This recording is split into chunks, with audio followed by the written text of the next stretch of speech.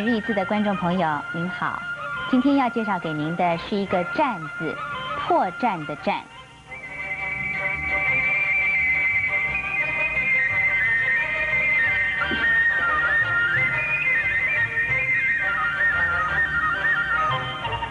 战字的国语注音是支、按、战四声战，战四声战。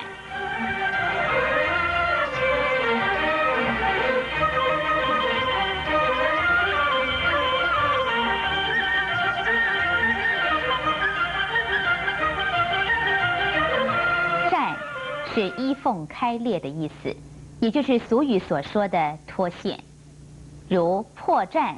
本是指衣服缝合处裂开而言，但是一些隐秘或是不欲人知的事情，如果露出了痕迹，也叫做破绽。由此引申，凡是开裂的状态都叫做绽。如绽开笑靥，就是露出了脸上的笑窝。绽也是指花朵开放，如苏辙9日诗中有篱笆菊初绽的句子。绽字有人不注意，把它读成了定字，这是不对的。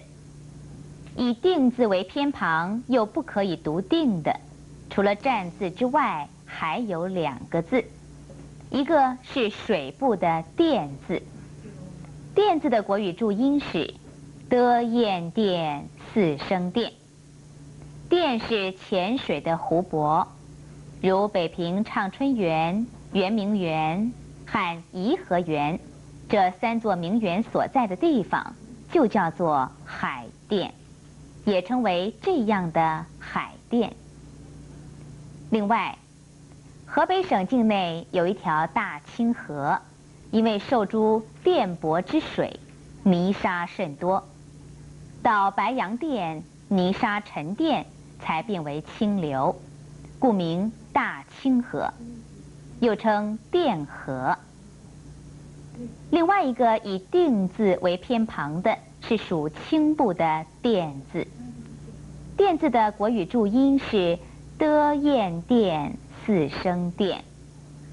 电本来是古时候所使用的一种天然的染料，又名蓝靛或青靛。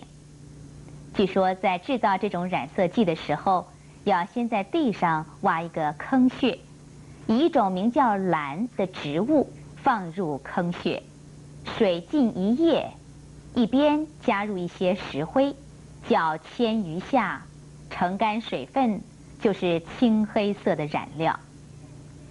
总之，战、电和电，这都是以定字作为右偏旁，但是都不能念定。今天每日一字就介绍到这儿，谢谢您的收看，我们明天再见。